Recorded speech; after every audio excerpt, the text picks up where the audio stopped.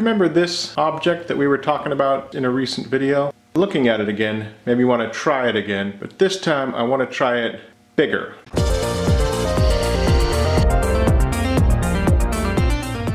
I'd like to thank KiwiCo for sponsoring this video. There'll be more about that in a little bit. Over here on this side of the shop, I have an air filter. And underneath the air filter is where I keep my magnets. This stack of neodymium magnets is what we used to make that spike. So I bought a new magnet, and it's pretty strong. Don't remember what its pull force is, which is admittedly a little scary just because of the amount of metal surfaces in my shop. I mean, just walking with it in my hand by my table saw or my welding table, it would literally be ripped out of my hand. You might say that is a ridiculous thing to say, but there is a reason that this is the second one of these that I've purchased. With that little safety note divulged, let's move forward. For the resin today, we're going to be using TotalBoat's thickset resin. The recommended maximum for this resin is 1 to 2 inches. We're going to at least double that. If it fails, it's not their fault. This resin is a 3-to-1 resin. We're going to add just under 500 milliliters of part A, part B to 650 milliliters, or 16.25 ounces, and then we're going to fill it up to 22 ounces. For this type of resin, I always enjoy it. It starts off very opaque, and as you stir it, you will notice it starts to change to a clear substance. Why am I not wearing gloves? I do not want resin on my fingers. All right, that looks pretty darn good. So we want it really, really light. So I mean, you can always add more, but you can't, you know what I'm gonna say. Everybody says the same thing. 3 drops. Let's see what that looks like. That's super light. It's still really transparent. I'm gonna do 1 more drop. Yeah, it's definitely yellow. That's a really pretty color. Very light, very happy. 1 more drop. What am I doing? Why am I adding another drop? Feels necessary. Put our lemonade to that side. Okay, here's the fun part. The more I'm thinking about this, the more it's terrifying me. Because basically, I'm going to take a magnet like this. I'm going to put it under here. We're going to pour shavings in there and make a huge blossom. And then I'm going to bring this whole thing over to this metal lined tin. I mean, how am I going to keep it from like grabbing the edges here? Yeah, this is... Ah!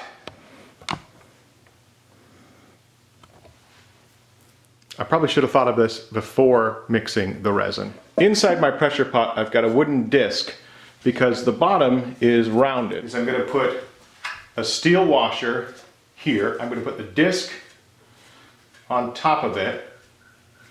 I'm going to put this metal magnet on top of that, and I'm going to put this on top of, oh, it's got a little nubbin. This is going to be perfect. Next step, iron filings. And we're literally just going to pour them in. See how it looks like an old man's comb over? That's because of the way that the magnet is facing.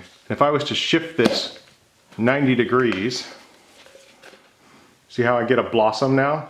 So let's do this take 2. Yes. Spikes. I want it all the way around.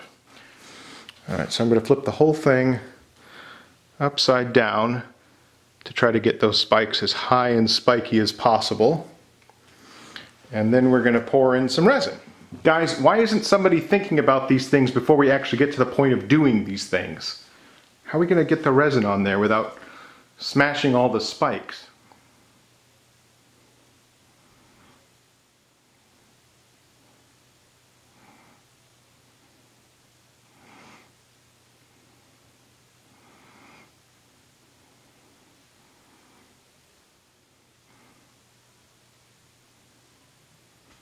Look at that. And you see all the air bubbles coming out of there? Those are all air bubbles that are trapped inside the iron shavings. I mean, I guess if it goes south, it'll look really cool on camera. Hopefully it doesn't hurt my fingers when it does it. So I'm just going to go straight down Oh, please.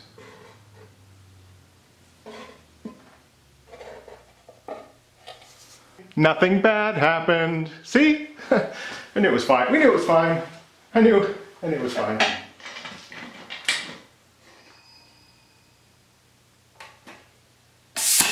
I'd like to talk to you today about KiwiCo. I'm going to guess that many of you watching are either makers or interested in making. So they offer 8 different subscription lines catering to different groups and different topics. They sent me out the Eureka Kit as well as the Tinker Crate. For each project, all the parts you need are included in the crate. And the included booklet also gives interesting facts and science behind the project itself. KiwiCo believes that making can actually teach skills like innovation, creativity, and problem solving to kids today, which will lead them down a path of world-changing ideas tomorrow. This kit has everything from following simple directions to actually wiring up a breadboard. KiwiCo's monthly subscription service offers projects that are designed to expose kids to the different concepts in STEAM, science, technology, engineering, art, and math. So there you have it, not only a fun way to spend an afternoon, but your kids might actually learn something. Viewers of the show get 50% off the first month of any crate simply by going to kiwico.com/Peter Brown. There'll also be a link down in the description.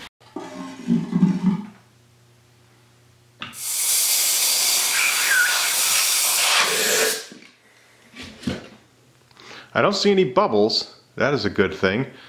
And it definitely looks like the spikes are intact. It's insanely heavy. I think this could be cool. It has been a long time since I've turned a sphere, and I have never turned a resin sphere, and I've never turned iron shavings. So there's a lot of things going on here that could make this very complicated. I'm going to be using my Easy Wood tools as I think they'll have the best chance of getting through this iron.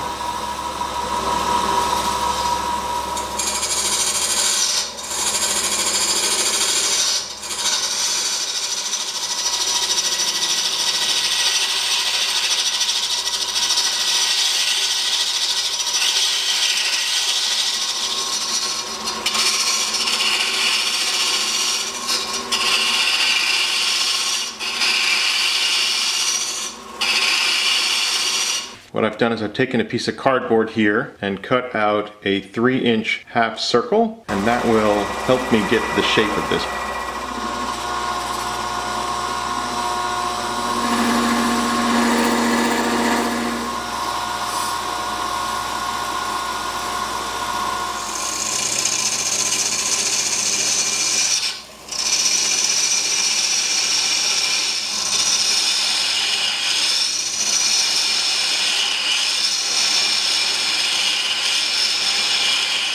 This side cuts so nicely with just the resin, and this side is actually really hard to cut through with the iron shavings.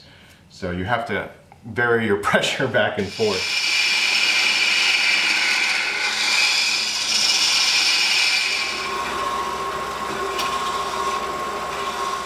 All right, I'm definitely getting a roundish shape, and I think that it's much more spherical. Obviously got rid of a lot of material here.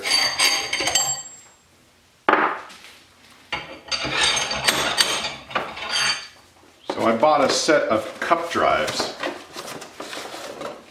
and one of them goes in the headstock, the one that doesn't turn freely. That goes in this side. And then this one that turns goes in the tailstock. Like that, I think. Yeah. Theory is, while you're turning, everything that's not sphere shaped will appear as this ghosted image. And all I'm going to do is just knock all of that ghosted image away until it all starts to look symmetrical.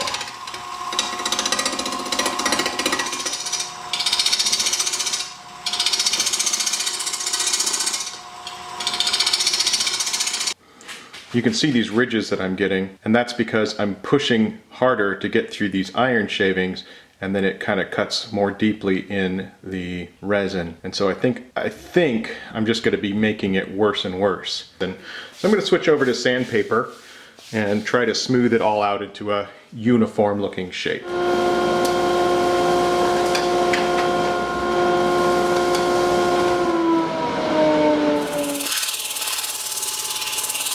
I'm starting with 120, and in a lot of ways I'm actually going to be shaping this. It allows me to make a more even pressure over the entire piece than I'm getting with my tools. I can just sort of push evenly rather than having the tools kind of bounce over the iron and then get gouged into the resin.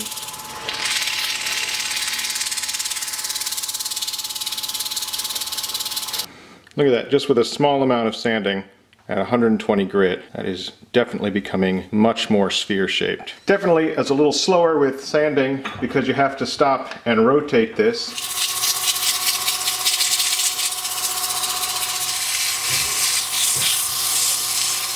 All right, and now the last 3 grits we'll do wet, which is 400, 600, 800. That's all you're doing when you're sanding, is you're just trying to remove the scratches from the last grit until you get to a point where those scratches are so small you can't actually see them.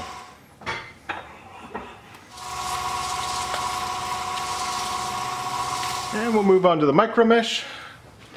Micro mesh are my favorite polishing pads. They start at 1500 and go through to 12,000.